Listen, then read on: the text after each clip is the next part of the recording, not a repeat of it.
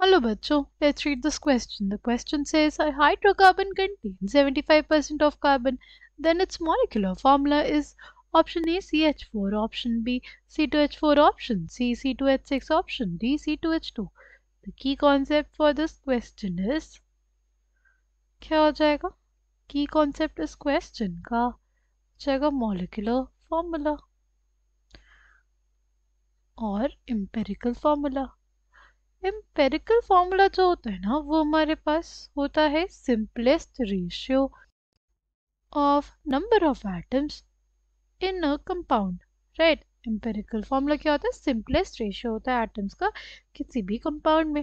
But molecular formula हमारे पास होता है n times of the empirical formula. और ये n कैसे निकालते हैं? ये हमारे पास रेशियो होता है किसका? मॉलिक्यूलर मास का और एम्पेरिकल मास का. ठीक, अगर इसकी बात करें, हमें दिया हुआ एक हाइड्रोकार्बन है जिसमें 75% क्या है? कार्बन है. Right, let us suppose mass of hydrocarbon B x equals to x ग्राम. ठीक, मास ऑफ कार्बन क्या हो जाएगा? Mass of carbon will be equals to 75% of x. 75% of x क्या हो जाएगा? 75 बाई 100 ऑफ x. कितना आ जाएगा? ये 3x बाई 4 ग्राम आ जाएगा. राइट, अगर बात करते हैं हम लोग मास ऑफ हाइड्रोजन की, mass of hydrogen will be equals to कितना?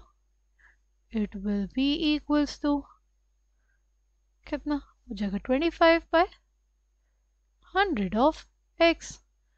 ठीक, क्योंकि हाइड्रोकार्बन उसमें सिर्फ हाइड्रोजन और कार्बन की बात होगी, इसलिए 100 माइनस 75 कर दिया तो 25 आया. 25% क्या हो जाएगा उसमें?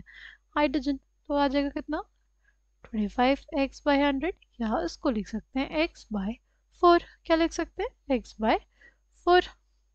अगर हमें देखना हो number of moles of carbon तो वो क्या हो जाएगा? हमारे पास हो जाएगा 3x बाय 4 बाय 12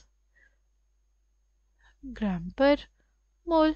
ठीक है, क्या आ जाएगा हमारे पास? ये आ जाएगा 3x बाय 4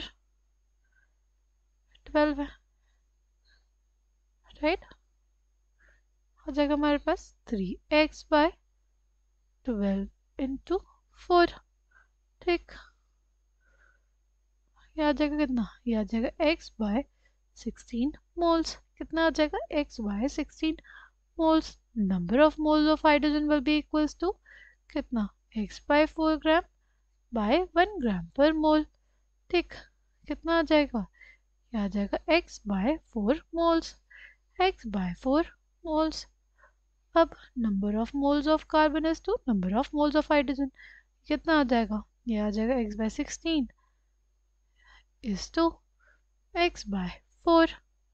ठीक, x से x कट गया, ये आ जाएगा हमारे पास कितना? 1 bye 16 is to 1 bye 4. 1 bye 16 से मल्टीप्लाई कर दे 16 तो क्या आ जाएगा? 1 इज टू 4. क्या आ जाएगा? 1 इज टू 4. यानी कार्बन इज टू हाइड्रोजन का रेशियो कितना आया? 1 इज टू 4. यानी हमारे पास कंपाउंड क्या आ जाएगा? CH4. Coming back to the question, correct answer for this question will be option A. I hope you understood it well. Thank you and all the best.